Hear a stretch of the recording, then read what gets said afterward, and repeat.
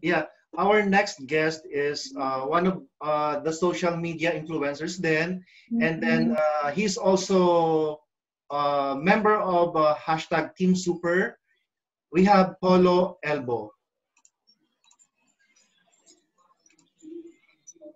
Hi, Hello, good Polo. afternoon po. So, activities before the PCQ.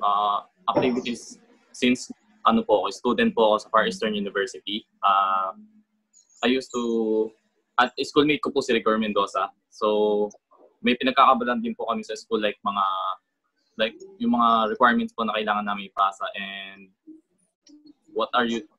yung mga events po like runways and mga go-sees po na inattendan ko. Actually, nakapasa po ako sa World's Best Model Philippines and may training po sana kami kaso nga lang po nagkaroon na po ng lockdown and so umuwi po ako ng probinsya dito sa Mindoro. What are you doing now? Ang ginagawa ko po ngayon sa province, dito lang po, parang sa bahay lang po naka-stay and gumagawa rin po ako ng mga home workouts and I entertain myself by playing instruments at saka yung mag-TikTok po. And question number 2, pwede po yung question number 2, hindi ko po kasi nasulat. So, what are the activities you would like to do to help your community?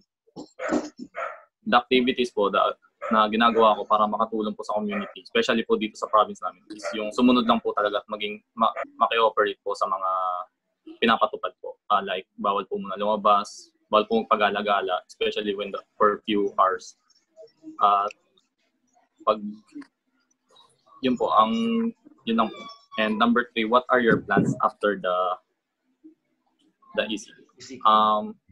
I'll stay in the province for 1 week bago po ako lumas ng Manila.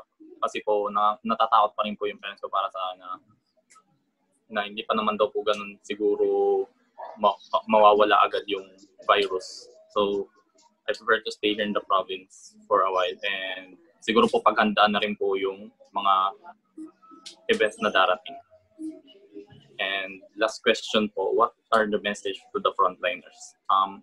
I'd like to thank all the frontliners na nagsasakripisyo po para matapos na tong cases na ito. At po, yung na-appreciate ko din po yung kahit wala na silang masakyan, they used to walk na kahit gaano kalayo, makatulong lang po talaga. And sa mga viewers po, stay safe po tayo palagi.